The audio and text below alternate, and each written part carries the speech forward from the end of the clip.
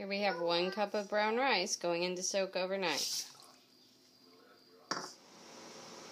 And 1 cup of quinoa. Alright, I have here quinoa and brown rice, both of which have been soaking for about 8 hours.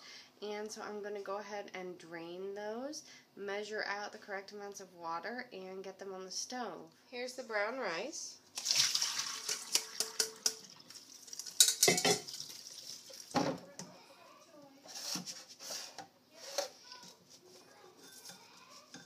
Alright, so you can see there is about 1.5 cups of brown rice after soaking now instead of the cup we started with.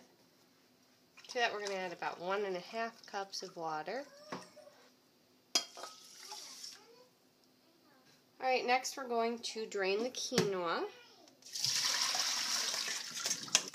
Now we're going to make sure to rinse the quinoa really thoroughly because quinoa, when soaked, produces saponins, which can cause it to taste fairly bitter if it cooks in with the actual seeds.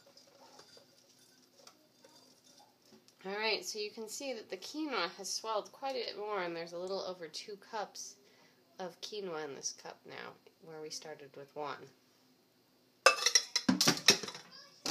Okay, and now we are going to add approximately 2 cups of water to cook this quinoa all the way through.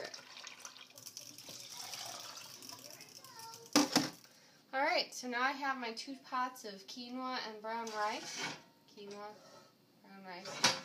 And I'm going to add half a teaspoon of salt to each of these so that they're not bland.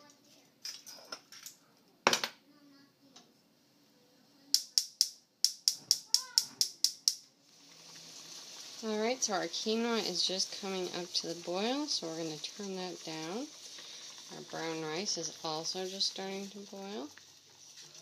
I'm going to turn those down to a low temperature, so they're just simmering, and then cover them. And we're going to let the quinoa go for 15 minutes. We expect the brown rice to take about 40 minutes. Alright, it looks like the 15 minutes has gone by, so let's check on the quinoa. And I don't think it's quite there, so I'm going to give it a few more minutes, but I'm also going to turn down the heat a little bit more, because even though it's low, it looks like it could be lower. Alright, so I gave the quinoa an additional 5 minutes, and I'm going to see if it looks done now. And I would say that that looks a lot more promising. So I'm going to go ahead and leave it here for a little while to fluff, and then I'm going to stir it. Alright, the rice has now been on the stove for about 40 minutes, so let's take a look at it. And it's looking pretty good. So I think I'm going to turn it off and let it fluff. So we had varying results, as you might be able to see.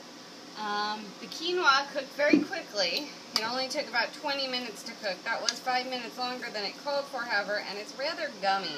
So I'm thinking that there was maybe a little too much water when we cooked it. It did call for 2 cups to 1 cup of grain. I'm thinking that it probably would have worked better with 1 3/4 cups. Now the brown rice only called for 1.5 cups of water, and that took 40 minutes, which was the expected time according to the grain chart that we had, and it seems to have come out just beautiful. It's nice and individual grains, it's fluffed up well, there wasn't really any residual liquid, so I think that the liquid was right. Now, so the quinoa, I think, probably just would have done better with less liquid. Now, admittedly, it's a very humid day. That could have had an impact on the overall results, but in general, I definitely think that there was a little too much water for the quinoa to turn out well.